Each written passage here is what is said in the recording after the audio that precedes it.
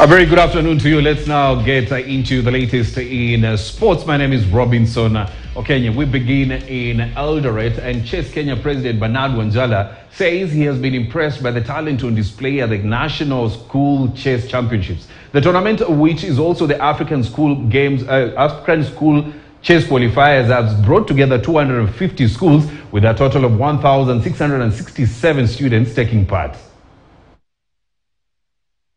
We are converging here at Moi Girls for Kenya Schools National Chess Championship, where we have registered players 1,867 as per the closing of the registration.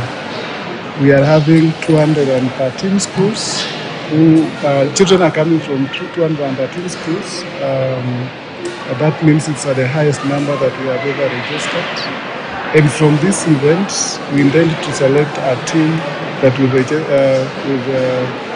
represent Kenya in Africa School Chess Championship that will happen later in the year in Liberia. We are hoping to see a very tough competition. We have just started the first round, and our hope is that we are going to have an exciting tournament. The competition is going to be extremely high, and we get the best, we will be able to carry the Kenyan flag. For the last 3 months, players have been training, and they have been looking forward to this event, which happens every year.